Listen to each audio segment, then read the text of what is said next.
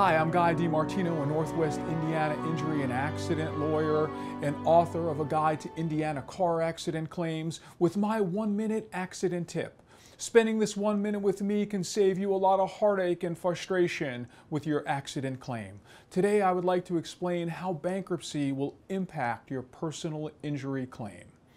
It happens once or twice a year. I find out that a client has gone and filed bankruptcy before consulting me.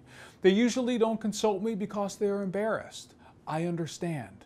But if you've been injured in an accident, you might have mounting medical bills, you might not be able to work, you may be losing your home, and sometimes bankruptcy seems to be the only answer. But you need to know that if you file bankruptcy during your pending personal injury accident, it can definitely impact your claim. For individuals, there are pretty much two types of bankruptcies, Chapter 13 and Chapter 7. A Chapter 7 case is personal liquidation.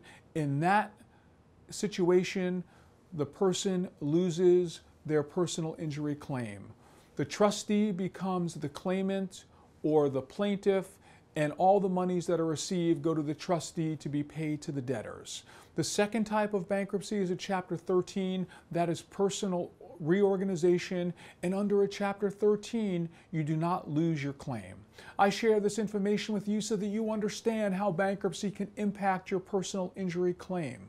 Give me a call directly on my cell phone if you have any questions. I am Guy DiMartino, meeting you at the intersection of law and medicine. Have yourself a great